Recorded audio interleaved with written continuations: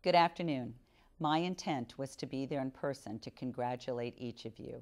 However, mission requires my presence in the Pentagon. Nonetheless, I did not want to miss the opportunity to extend my personal congratulations to each of you for your successful completion of this year's Best Warrior competition. You are to be commended on a job well done.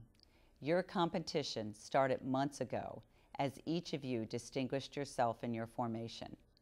While it is your market tenacity and determination that has sustained you in this uphill battle, it is your remarkable confidence and competence in land navigation, combatives, marksmanship, warrior tasks and drills, and Army knowledge, however, that sets the 18 of you apart.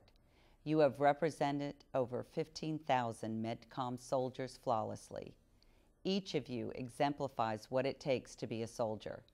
Like Staff Sergeant Wayman, who demonstrated mental and physical toughness by maxing the APFT, or Staff Sergeant Chamberlain, who showed poise and calmness under extreme pressure in completing both the day and night land navigation in under an hour in the San Antonio heat. Every one of the events presented opportunities for individual growth, as demonstrated by the young soldier who learned his lesson because he exceeded the time limit in land navigation after trying to find all the highest value targets first, resulting in numerous penalty points. Learning does not stop with the prep work done for each of the key tasks.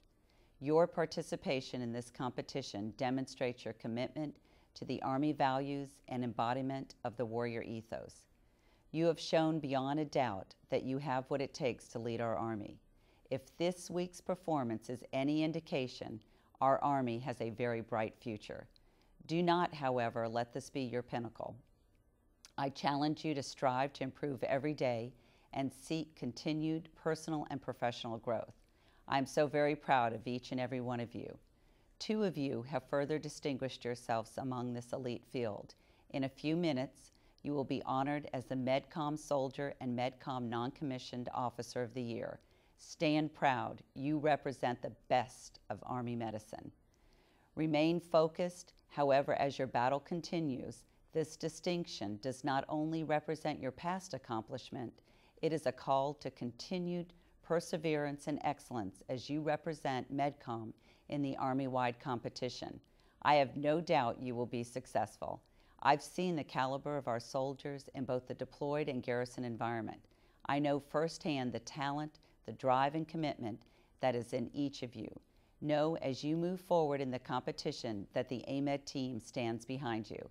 I also want to publicly thank all those who planned, organized, and executed this event. Your efforts focus not just on preparing our soldiers for the competition, your efforts are critical in building the strategic bench upon which the Army will rely upon to support our future force. You can and should be extremely proud of your efforts. To each of you, thank you for all you have done and all that you continue to do for our Army. Serving to heal, honored to serve.